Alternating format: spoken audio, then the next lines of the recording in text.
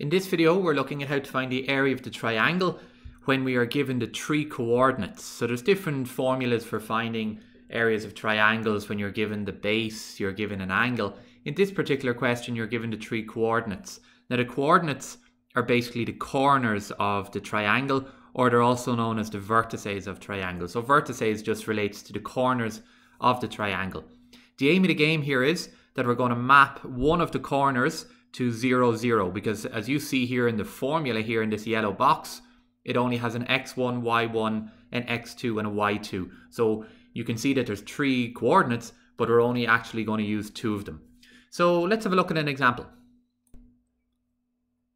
So this question wants us to find the area of the triangle created by the points 2, 5, 4, 2, minus 1, minus 2. So it's sometimes useful to kind of give it a sketch first of all. So let's sketch this triangle. So our first coordinate there is 2, 5. So again, this sketch is just to help me or yourself visualize. It doesn't have to be a work of art.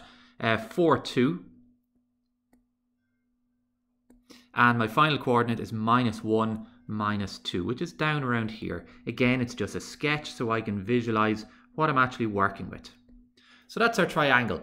Like I said up above, the aim of the game here is to map one of those coordinates to the center of our coordinate graph 0, 0. Now it doesn't matter which one you want to map to 0, 0. It doesn't matter.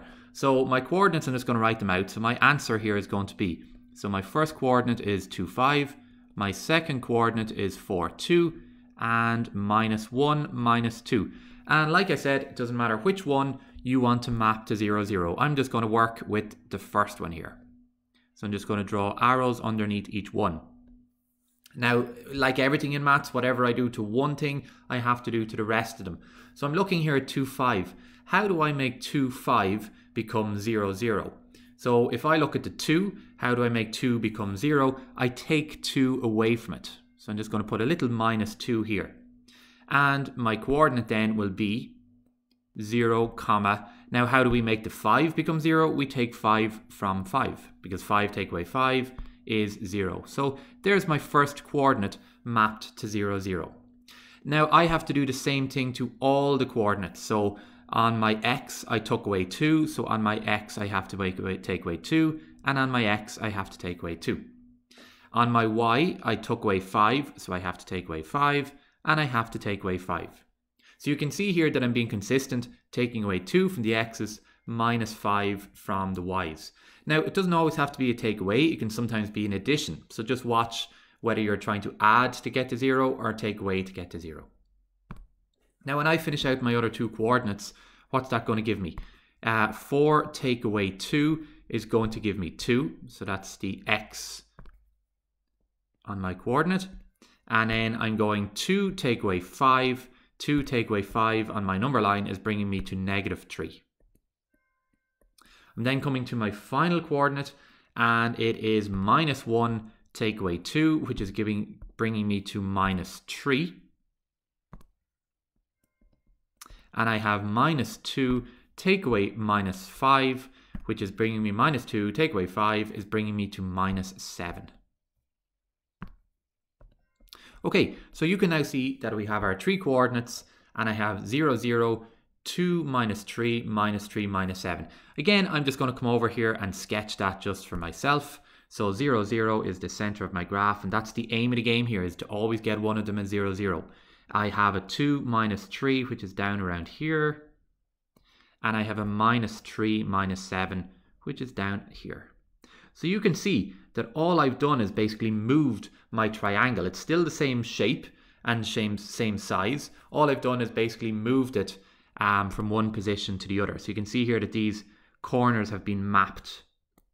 You can see that I'm just basically moving my triangle across my coordinate graph.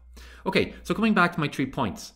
I only have to work with 2 of these points here now of the 3. You always ignore the 0, 0. So I'm just going to put an x through the 0, 0. I'm now finished with that coordinate. I don't work with it anymore. With my other 2 coordinates, I'm now going to label them x1, y1 and x2, y2. Now it doesn't matter which coordinate you call x1 and y1 and x2 and y2. Just be consistent. And now I'm going to fill those 2 coordinates into my formula. Now my formula for the area of the triangle when I'm given 3 coordinates is half x1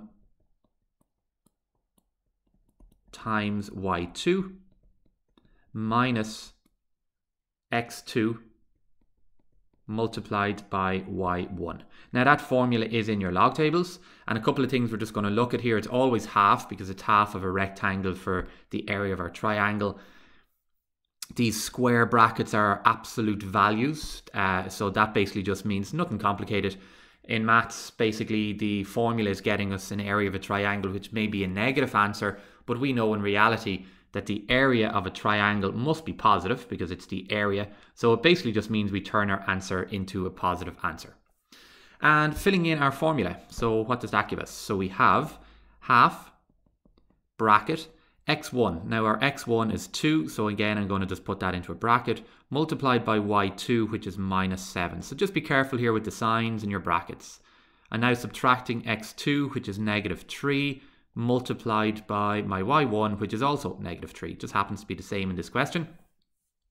So that's giving me a half bracket 2 multiplied by minus 7 is giving me minus 14. So I'm just going to put that in a bracket again.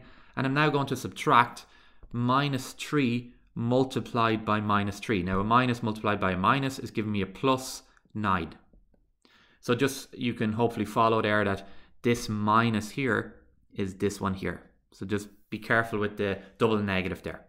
So I'm now going to basically just do a little bit of simple arithmetic there now. So minus 14 take away 9 is going to give me minus 23. So it's a half times negative 23. And a half of 23 is negative 11.5. Now you can use fractions if you want. I'm just using decimals. And as I said, these square brackets mean that you have to turn your answer into the absolute value, which is turning it into a positive 11.5. Now, we don't know if it's meters or centimeters or kilometers, so I'm just going to call it square units for my coordinate graph. So the area of this particular triangle is 11.5 square units. So that's the area of the triangle when we're given the 3 coordinates. Just make sure you have to map one of the coordinates to 0, 0. You then ignore it and you work with the other 2.